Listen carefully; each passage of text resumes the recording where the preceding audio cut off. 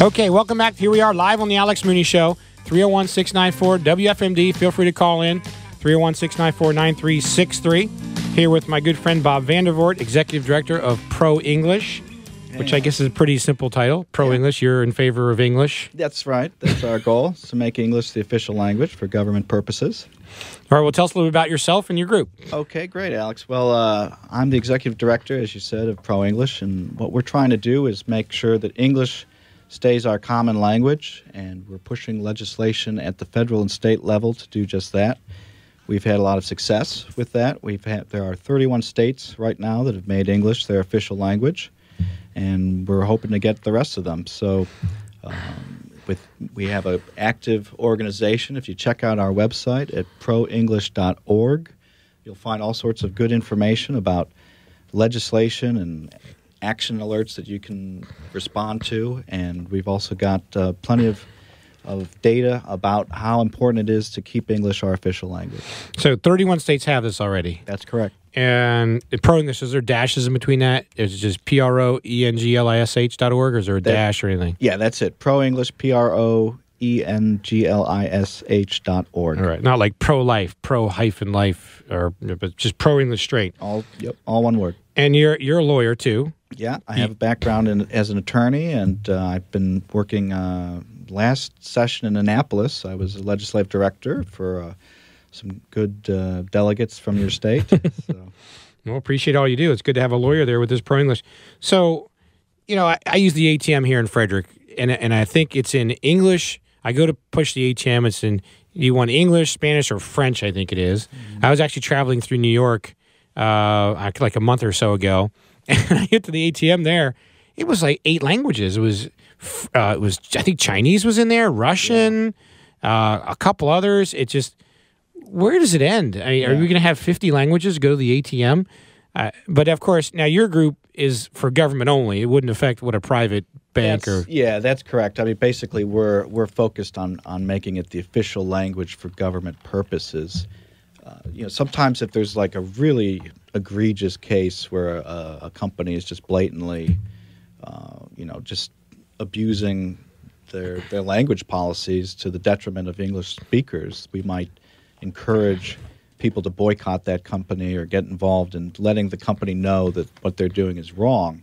But for the most part, our focus is on trying to pass bills at the state and federal level to make English the official language for government purposes. And we feel that if we can do that, that will accomplish the main goal of making sure we have a common language in this nation that brings us together instead of falling apart as we see in other countries. So these ordinances to make English the official language can be done statewide, as you said, 31 states have done, at the county level and even at the city or municipal level? Yeah. Actually, the Congressman Lou Barletta from Pennsylvania, when he was the mayor of Hazleton, he actually got an ordinance passed to make English the official language for the city of Hazleton, and we had a hand with our lawyers in helping him get that legislation drafted. Well, we're on with Bob Vandervoort. He is the Executive Director of ProEnglish, which supports English as the official language in this country. And we are live on the Alex Mooney Show, 301-694-9363. I read in Anne Arundel County, Maryland, they passed this, I believe. I think it's in there. And I see here a recent article at the Frederick News Post, published January 27th. It is being proposed right here in Frederick right now. I'm not sure if Carroll County, which is quite conservative, has done this. Our listeners are live in Washington, Frederick, and Carroll counties. I think actually all 3 of those counties have entirely Republican and mostly conservative Republican county commissioners that could do this. So this might be a wave that starts to sweep across all of Maryland, perhaps especially Western Maryland. There was one dissenting vote in Frederick County, though, on this issue. But from this article on January 27th, says Frederick County has moved one step closer to making English its official language. The Board of County Commissioners decided Thursday to hold a public hearing next month on the proposed ordinance. And residents get a chance to speak on the issue before the vote, so that'll be interesting. The county now has a resolution in place that proclaims English as the official language, but the resolution is more ceremonial. Okay, the one that's in place now. The law would not change how, this is the county lawyer talking, the law doesn't change, legal matters are handled, it's more of a commitment by the commissioners, not make dramatic changes in day-to-day operation, Commissioner Blaine Young, President Commissioner Blaine Young, said it just sets the tone. There was, however, one dissenting vote. Commissioner David Gray voted against it, and he said, I don't see anything to be gained. It could be misinterpreted. So in this county, you got to vote to bring something to public hearing, and then after the hearing is when I guess you vote to impose it. So what would be the opposition? So Commissioner Gray thinks something could be misinterpreted. What do folks say when they counter what you're doing, or is there nobody that counters what you're doing? Well, there are people that are very opposed to what we're doing, and they think that somehow doing this will hurt immigrants, or they believe that, you know, one of the things that our opponents like to label is that we're somehow English only, that we're an English only type group, which is just simply not the case. What official English does is it just means that when the government speaks in its official capacity, it would be speaking in English. And even then, there would be obviously some reasonable exceptions to be made if you needed to have a translation made, or if you had to warn people about a pandemic of some kind. Obviously, you would have reasonable exceptions to this. But this is sort of like currently with our court system. The court system operates in English. It's just by just as a matter of established fact. You can't enter in your complaints or your answers in court in some language other than English. And that is what we're seeking to do across the government. Now, obviously, in the court system, you have translators when the need arrives, but filings and briefs and answers and court decisions and opinions, all of that we want to maintain in English. So what's the difference between English only, pushing English only, and your group, Pro-English, which is English as the official language? So there's a nuance there I'm missing. Well, I don't think that there are, as far as I know, there's several organizations that push to make English our official language. As far as I know, there's no group that would actively advocate for English only. Our opponents want to distort our position and say that our position would extend into their homes and the television shows they watch and the language they speak in private, and they want to make it seem like we're in this, that there's some sinister plan we have to crack down on people talking in different languages in this country, and this would have no effect on what you speak at home or what languages you use in your private affairs.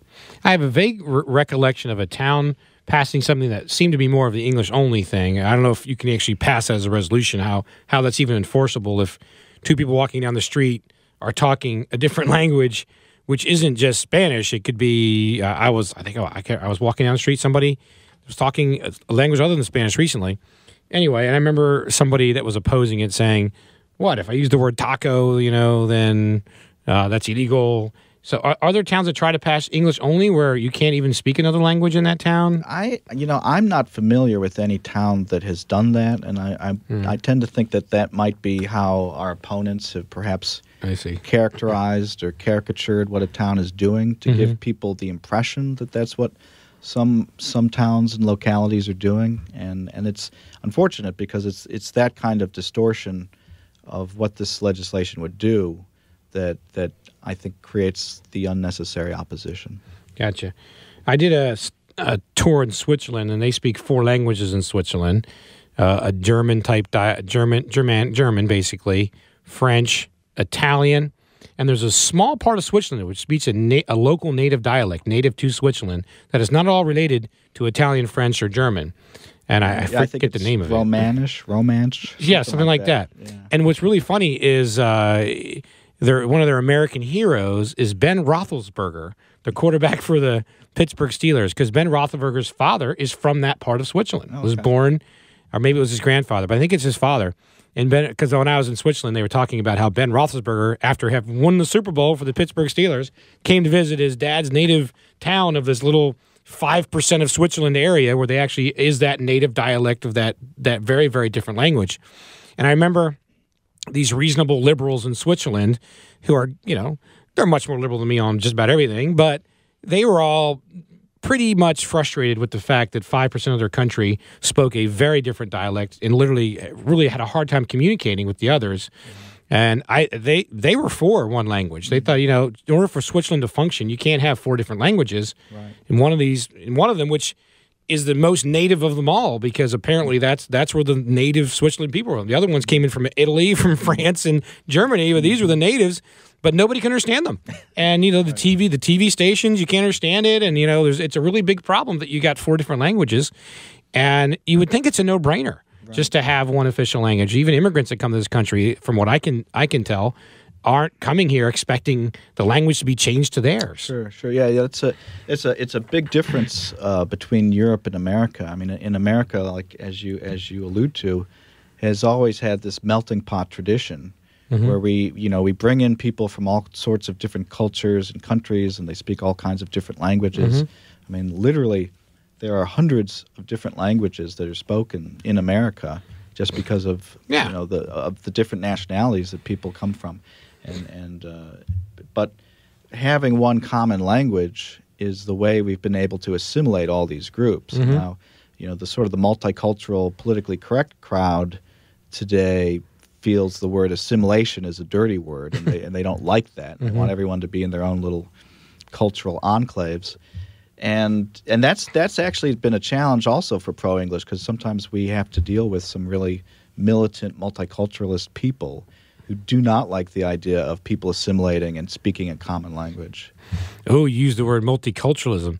Remember our governor, Bob Ehrlich, said publicly multiculturalism is bunk. Right. Oh, they tried to attack him for it, but he stood his ground and defended it. He said, no, we believe in diversity, but having multiple cultures, right. Right. Yeah, we applauded him when he said that. Yeah.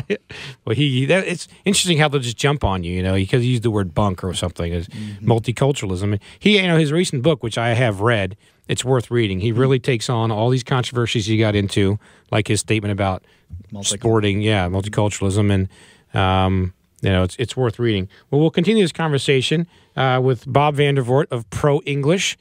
This is the Alex Mooney Show. We are live, 301-694-9363. I hope you're listening to us as you're preparing for the great Super Bowl to come later today. And we'll be back in just a couple minutes, and we'll hope you'll call in and ask any questions you might have. The Talk of Mid-Maryland, 930 WFMD. This is Brian Mann. Frederick Air, are you out there? I'm Steve Schmidt, president of Frederick Air, Frederick's only Bryant factory authorized dealer. Go ahead, Bryant Mann. It's starting to get cold out there. I've heard reports of bone chiller being spotted downtown Frederick, but I haven't seen him anywhere. That's because you got to get out there before 10 a.m., Bryant Mann. Maybe if you didn't stay up all night goofing off watching those old Superman and Batman reruns. I'm not goofing off, Steve. I'm doing research. I'm a superhero too, Are you afraid your heating system might be sleeping in this winter? Now's the time to get your system checked by the professionals at Frederick Air. If you need a new system, Bryant's heat pumps and gas furnaces are the way to go. And with Frederick Air's home performance testing, every room in your home can be warm this year. Give us a call to see how we can make your home tight and efficient. Frederick Air and Bryant will do whatever it takes to keep you warm this winter. Frederick Air, it's a good call. Call 301-663-0300. Frederick Air. Break out the cigars at Davidoff Cigars, Maryland's largest cigar store chain and specialty cigar lounges. Davidoff is the exclusive home of Castro Brothers Cigars and the Diamond Crown Cigar Lounge. Choose from the best selection of the world's finest hand-rolled cigars and take a break at their Diamond Crown Cigar Lounges, featuring free wireless internet, high-definition TVs, and really comfortable leather chairs. They're in Frederick on Route 40 behind the Outback Steakhouse and in Urbana just off 270 at the Turning Point Center. And visit other Maryland locations at Annapolis, Ellicott City, Olney, Shady Grove Road, and Rockville Pike,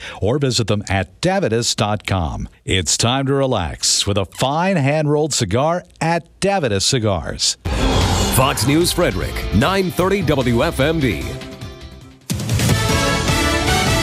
Fox News Radio, I'm Jane Metzler. Kickoff, 6:30 p.m. Eastern. Vegas odds makers giving the Patriots a slight edge in Super Bowl 46. The smell of charcoal grills and tailgating is in the air as tens of thousands of fans fill up area parking lots and party before rooting on their teams. Patriots. I really hope we win. We're going to play our game short and sweet. Giants. Giants. People are having a lot of fun here. Gates are now open and there are still tickets available. Prices have fallen a bit. The cheap cheap seats here at Lucas Oil Stadium, going for around $2,000. Fox Radio's Jeff Manasso in Indianapolis. We have a pretty big grassroots movement in every single state. Newt Gingrich on CBS has faced the nation undeterred by rival Mitt Romney's double-digit win in Saturday's Nevada caucuses. Romney and Ron Paul leading in the main caucuses. They started yesterday, continuing into next weekend. Fox News, we report, you decide. Your 9:30 WFMD forecast for Mid-Maryland. The cloud cover will linger for the time being, but we're going to get away from talking about precipitation, partly cloudy skies by late, and then temperatures will stop overnight down to around 20. On Monday, look for plenty of sunshine and daytime highs in the mid and upper 40s. I'm Danielle Banks on the Weather Channel for 9:30 WFMD. If you're unable to join us live for the Alex Mooney Show, remember you can find a podcast of each show by logging on to WFMD.com and clicking on the audio vault.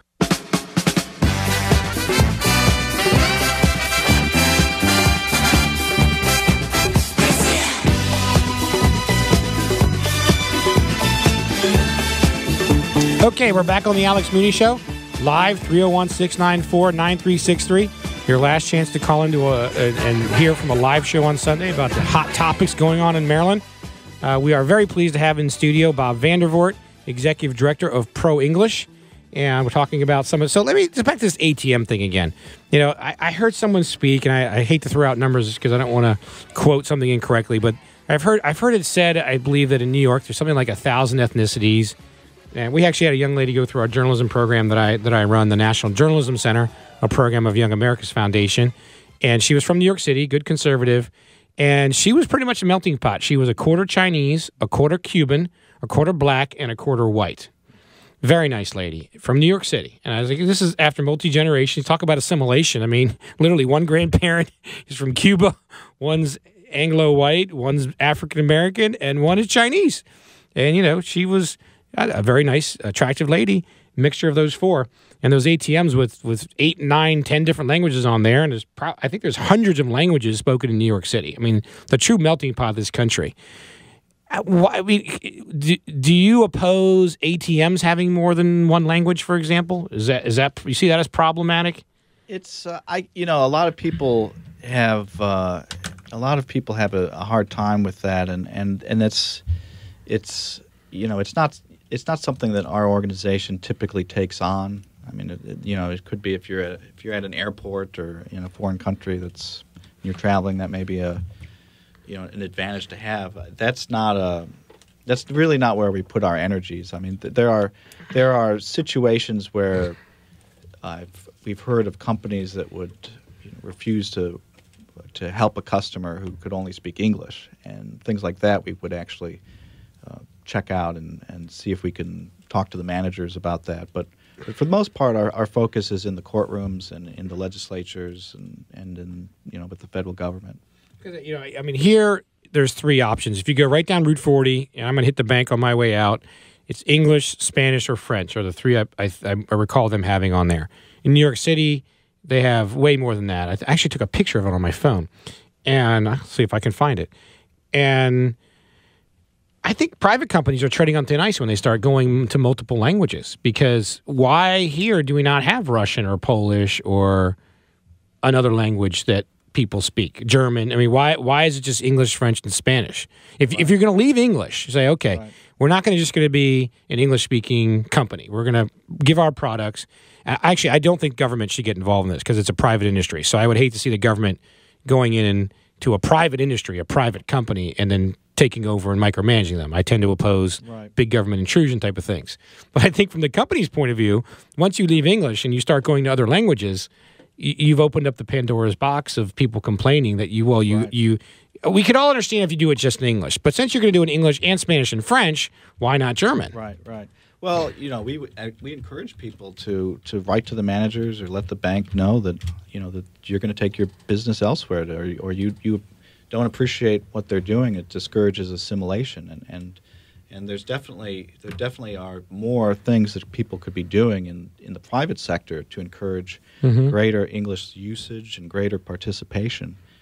And like you say, actually, there's a certain unfairness in having singling out certain languages and not others. So if we're going to have a nation which has hundreds of different languages that people speak at home, the fairest thing to do is to have one common language which you use for public government purposes. Yeah, one would think. So what else? That's a big issue, obviously, promoting English in official dialect. Other things your group does? Well, this year we're going to be co-sponsors at CPAC, so we'll be there. That's coming up, right? That's coming up on February 9th, 10th, and 11th. And I'm going to be on 2 of the panels that are at CPAC. We've got a panel on multiculturalism on... You're going to be on a panel? I'm going to be on 2. Awesome. Yeah. One is a ProEnglish sponsored panel, and that's February 9th at 12:30. And we have another panel Saturday morning, which I'll be on, which is at 9:30 in the morning. CPAC, for those of you who are not familiar, is the Conservative Political Action Committee. Has a huge once-a-year gathering in the Washington, D.C. area. 10,000 conservatives of every age are there and talk about how to take this country back for our values. And again, we are here with Bob Vandervoort, if you're just tuning in, at Pro English, talking about English as the official language. Now, I was wondering how they worked it out in Europe. I mean, Europe's trying to get all together, pass this European Union. They have what is the money that they all try to use? The euro. The euro. They're all trying to use the euro, kind of have one economy. There's concerns about how, the government is starting into a one world government type of thing.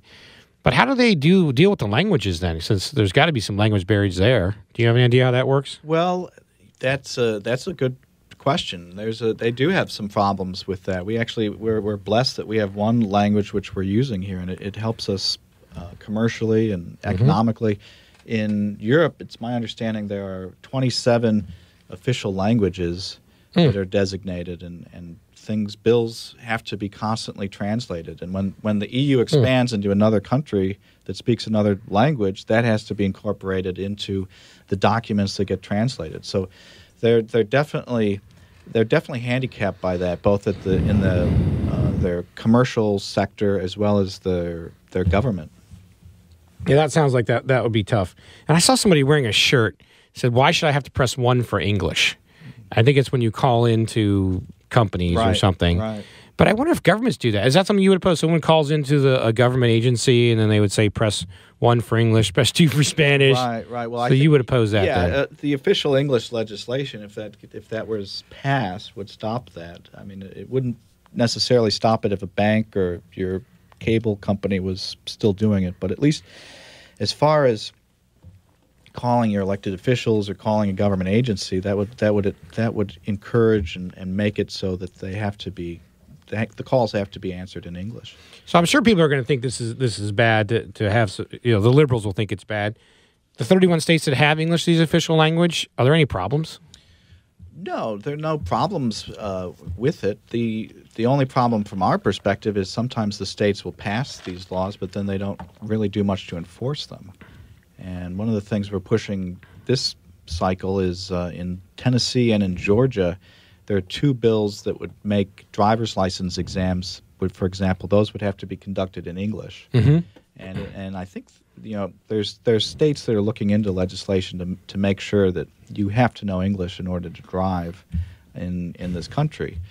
And that seems like a common sense position. You need to be able to read the warning signs and what have you, but for a long time, many states have allowed translators to let you take the driver's license exams. I was just checking out the web here for a little bit of information here, and it says that the state of Missouri is considering some of the legislators want to bring up this business of requiring that the test only be given for drivers in English. Currently, they have a test that's offered in 11 languages, and you got to wonder a little bit, are you doing anybody a favor by offering them a test in 11 languages when they have to drive on English roads, so to speak? Yep. Well, they'll change the road signs. That's what some of the more left-leaning states will do, require road signs to have multiple languages. But there's only so much time you have to read a road sign if you put it in so many languages. Isn't Tennessee one of the 31 states that has English as the official language already? Yes, I believe. So I wonder why they would have to have it for the vehicle test then if it's already official language. You think that would cover the motor vehicle tests? Well, that's a good question, but you do find that, for example, in Georgia, they're an official English state, and yet they're still doing the tests in languages other than English. Well, that's maybe the enforcement stuff you were talking about then. Right. They have it, but they're not implementing it thoroughly. Through the government agency. I mean, obviously you can see, I would say most people would see if there's a court case and a person is maybe here legally, so they're not illegal immigrants, someone who's here legally with a permit or work visa or whatever it is, say they've been robbed, and they go to court and they don't speak good English. They speak very poor English. And in those cases, I don't think there's a problem. I don't know if your legislation would prevent this, but is there a problem then having an interpreter to have for someone in that case to access the judicial system? In the court system, there would still be exceptions allowed for translators. Yeah, for translators. It wouldn't be the official language of the courts. Right. It would just be a translator. Right. We have that, and that can actually be a loophole. There was a guy in Montgomery County who was molesting his niece, and he was a real bad guy. He was from some part of Africa, a country in Africa originally, and they used that as a trick. They said, well, this guy speaks a very extremely rare dialect in this little town in some country in Africa, kind of equivalent to that Switzerland, the very native language spoken in Switzerland. So very, very few people speak that language, and they claimed that he needed an interpreter. Access to an interpreter that spoke this extremely rare language in a faraway land, and some liberal judge agreed, even though this guy actually had a 2-year degree at Montgomery Community College. So you think if you have a high school degree, much less a 2-year degree, and he was an enrolled college student, so he was like a 2-year degree at community college, yet the court required him to have an interpreter. And, slick defense lawyers, Johnny Cochran types, these slick, do anything to get you off the hook.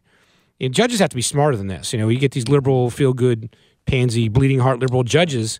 Oh, yeah, give the guy an interpreter. It's a trick. And then what ended up happening was they kept delaying the court case over such a period of time because they couldn't find an interpreter and all this. Then a judge ended up declaring that he was denied his access to a speedy trial, which is a constitutional right. You have a constitutional right to a speedy trial. Well, this thing drug on for like a year or two, and finally they ruled he wasn't getting his right to a speedy trial, and they threw the case out. Wow. And the big hang-up was that he was supposed to be given this interpreter.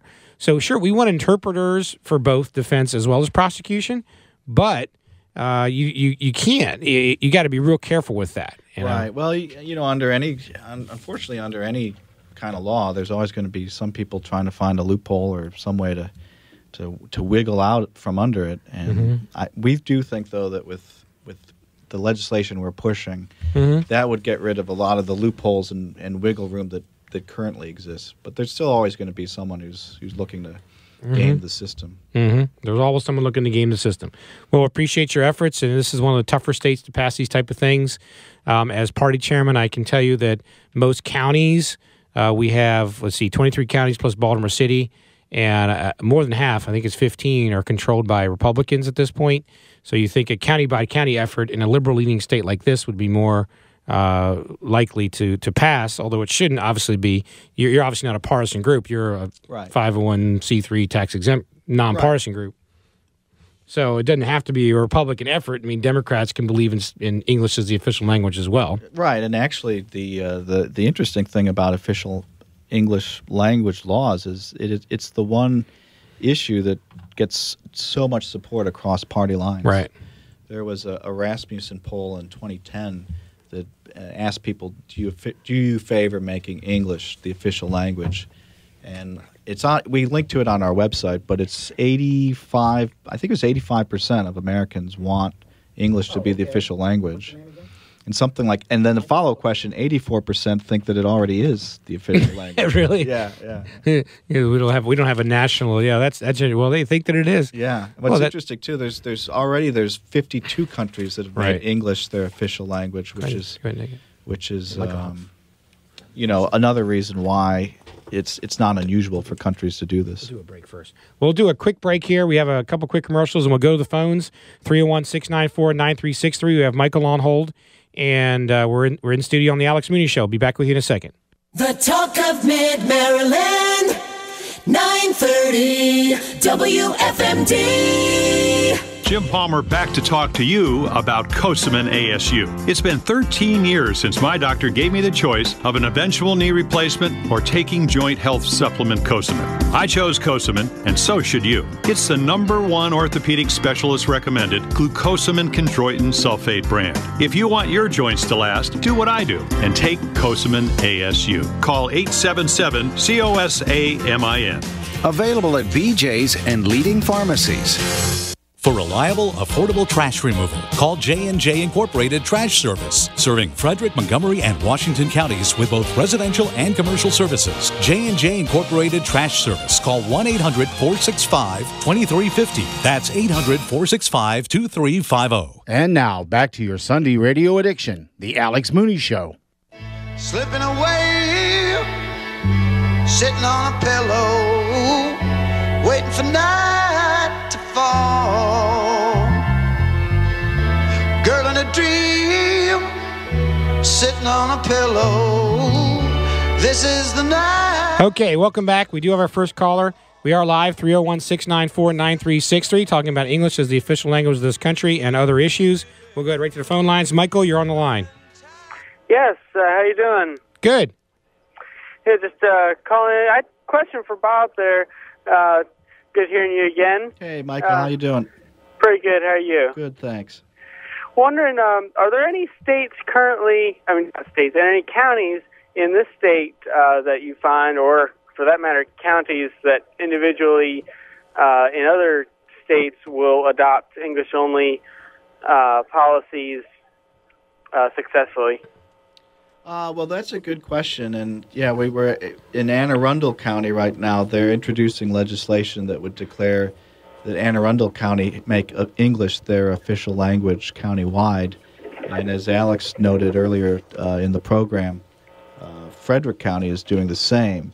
So I think that we may start to see, at least among some of the more conservative counties in Maryland, a move towards adopting official English. And actually, given the challenges in the legislature in Annapolis to get an official English bill passed, doing it at the county level is just the next best thing. A lot of times what it requires simply is just a courageous elected official who's willing to do it. Right. Do you think that'll have any effect then on a statewide level eventually, or not really? Well, I think you'll find probably the counties that are passing them, they're probably going to have a few less problems in terms of how their counties are run, as opposed to the counties that don't do this, and counties, in fact, that are focused on, multilingual ballots and that sort of thing. They're going to have probably greater problems. I imagine it saves a lot of money to keep it all English too. there certainly is some savings to the taxpayer. All right. Well, thanks for calling in, Michael. All right. And Thank you. We are live, 301-694-9363 here on the Alex Mooney Show. 10 more minutes left in our show. I do want to pivot a little bit, talk about our presidential race and where they stand on some of the issues and what's going on there. There is some relatively new news because Nevada is taking a long time to count all their precinct results. I don't know if there's mail-in things are going on or they just take their jolly old time. But with new precincts reporting, there is an updated vote on the Nevada vote count. It is not a winner-take-all state, so the candidates receive delegates for them for the convention based on the proportion of vote they get.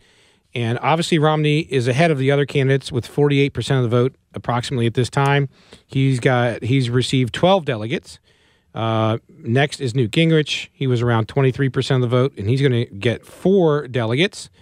4 delegates. Ron Paul, 19%, 3 delegates. Rick Santorum, 11%, 2 delegates. I had predicted the possibility of a brokered convention last week. I still think that's a possibility. Reading about how Newt has pledged to stand through Super Tuesday. He thinks he's going to win Texas. I saw something about Minnesota was problematic for Mitt Romney. So, I still think this is going to be a very interesting race. Romney's obviously going to show some strength here, as he did in Florida and a couple other states. We do have another caller we should go to about the language issue. So go ahead. Miriam, you're on the line. Thanks for calling. Yeah, I just wanted to comment on piggyback on what your last caller said. Of course it will save money. Mm-hmm. I mean, the whole point of having one language or a national language to conduct business in and government business in is that it's more efficient. Everybody understands one another, and you don't have to bring in translators and invest in painting extra road signs and so on. So yes, it saves money. Oh, right. That's absolutely correct. I don't want to sound like I'm minimizing the fiscal benefit from doing that. I think there's a tremendous savings to the taxpayer to have everything in one common language. But I do think there's also other benefits to having it as well. Yeah. Okay. Thank you, Miriam. Thanks for your call. Yes, it definitely saves money.